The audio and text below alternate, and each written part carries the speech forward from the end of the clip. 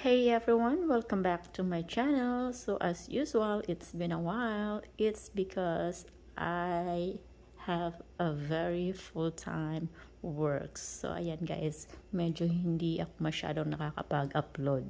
So for today's vlog, since malapit na yung Christmas and we are always, thinking about what to serve, what kind of desserts we're gonna serve in our table. So I'm gonna give you an idea, and very easy idea para ma-serve natin sa table. So here we're gonna make a mini pineapple upside down cake. So ito yung ating mga ingredients.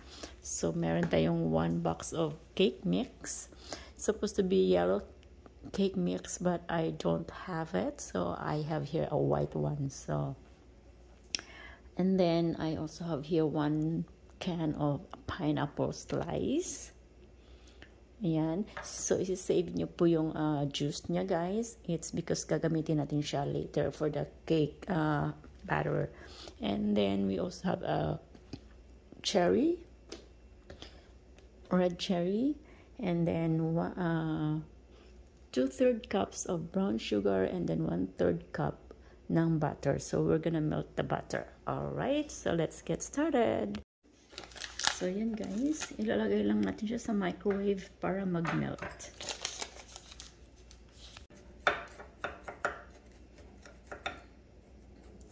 Or you don't have to. Just like that.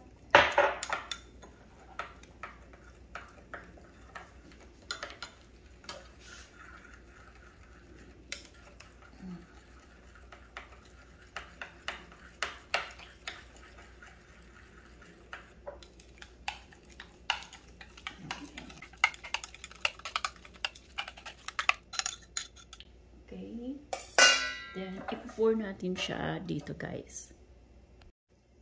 So by the way, yung ating oven is naka-preheat na siya to 350. So yan. Just gonna pour the mixture here.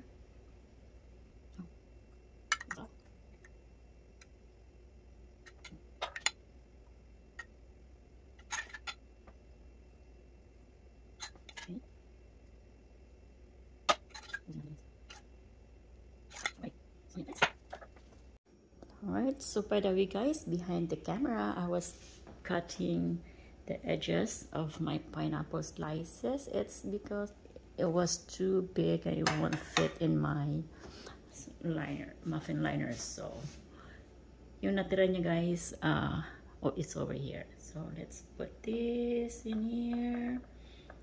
Hope it will fit this time. Looks like it does. Lagyan natin siya dyan.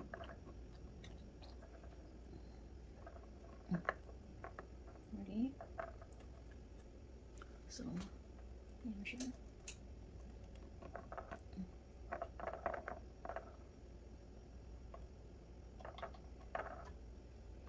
Okay.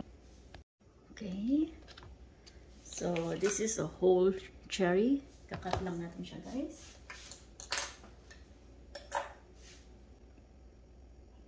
Yeah, so this is the cut right here. I'm gonna put it like this. Right, now do the same procedure for the rest of them. Ready?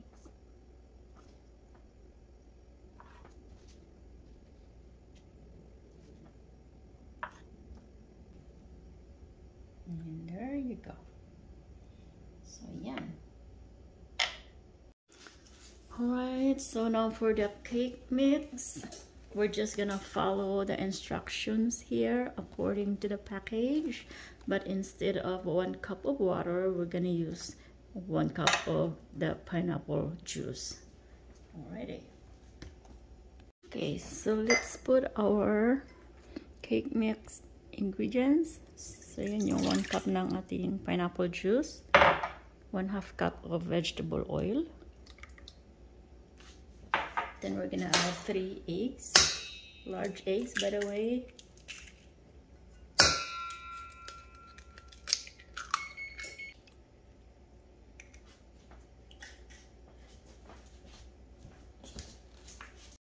have to whisk it. Okay. Whisk until well incorporated.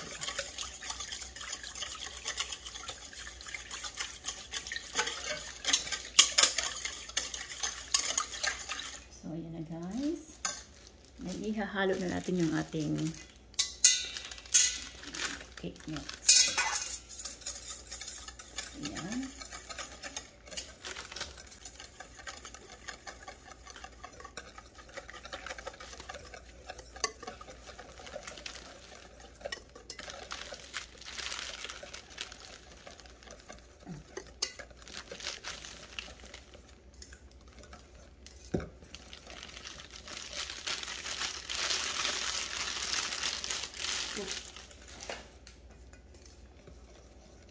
So guys, meron ako natitira dito yung pineapple na kinat ko from the edges. So ayan, ihahalo ko lang siya guys. So, mix it natin.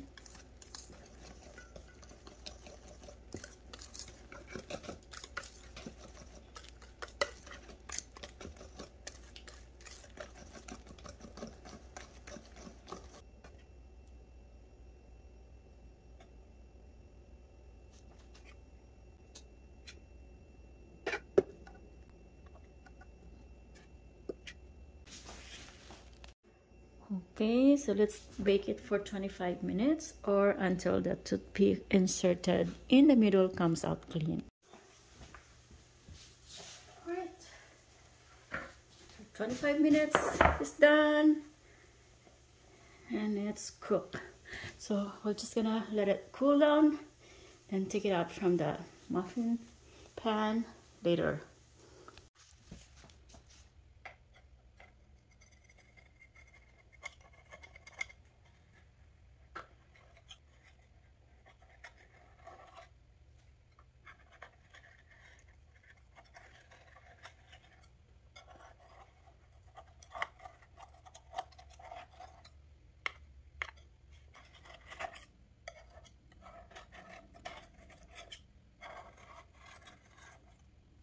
Right.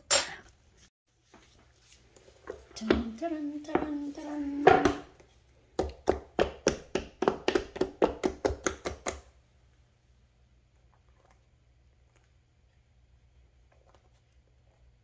Let's see. Yeah, there you go.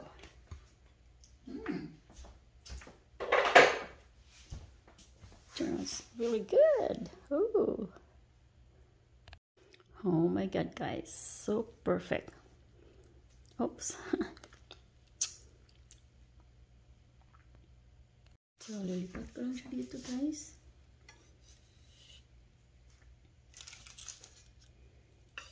Here is my mini pineapple upside down cake. Oh my god, this is so good.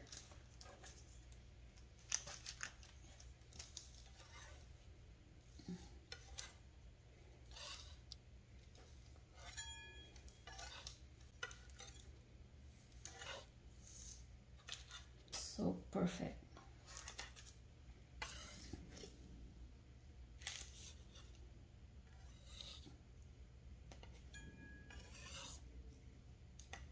There you go.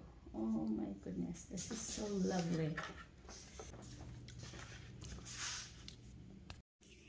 There you have it, guys, my mini pineapple upside down cake. So perfect, it's so lovely.